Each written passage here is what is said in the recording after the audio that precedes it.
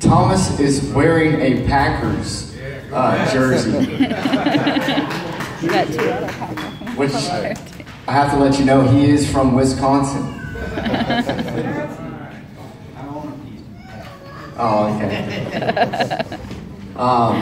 Thomas moved to Columbus a couple years ago with his daughter, and Thomas is really close to his daughter and her husband. And they have come here and supported him every family day. And I know how much you appreciate them, and you're very grateful and thankful to have him here support you today as well. Thomas is a man of integrity. This guy walks in obedience. He's just done a great job leading with integrity, okay? The Bible says in Isaiah that God will look favorably on this kind of person. One who is humble, submissive in spirit, and who trembles at my word. All right?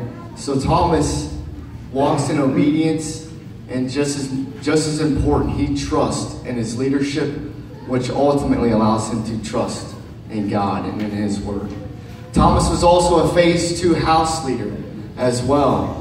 And again, he was able to lead with humility and gentleness and patience.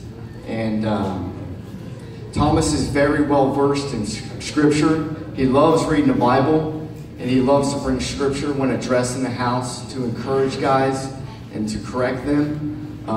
Thomas loves to read books. He read books so much that his first month we put him on a book reading restriction. Because when you come here to phase 2, it is about relationships, okay? And some of us can like to be isolated, be by ourselves, but Thomas really opened up in relationships, and as a house leader, he did an amazing job leading these guys as well in relationship. Thomas has a great support group at his church in Columbus. And I know that he wants to go back there and lead a men's group eventually when he gets back there as well. So my scripture for you comes from Luke 4:18. And it says, "The Spirit of the Lord is upon you, because He's anointed you to bring hope to the poor. He's sent you to proclaim liberty to the captives and recovery of sight to the blind, and let the oppressed go free." So my prayer, Thomas, is that you continue to grow in the grace and knowledge of our Lord and Savior, Jesus Christ. To Him be the glory forever and ever. I love you guys.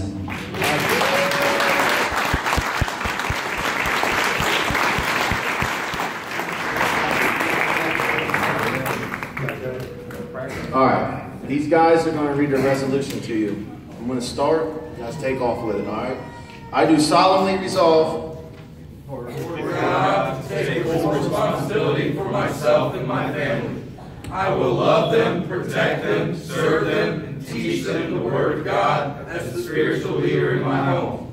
I will bless my family and teach them to love God with all their hearts, all their minds, and all their strength. I will train them to honor authority and live responsibly. I will confront evil, pursue justice, and love mercy. I will pray for others and treat them with kindness, respect, and compassion.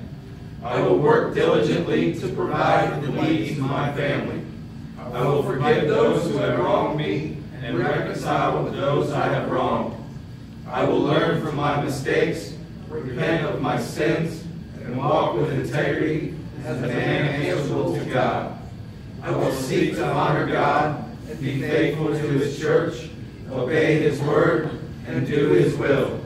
I will courageously work with the strength God provides to fulfill this resolution for the rest of my life and for His glory. As for me and my house, we will serve the Lord. Give it up for them.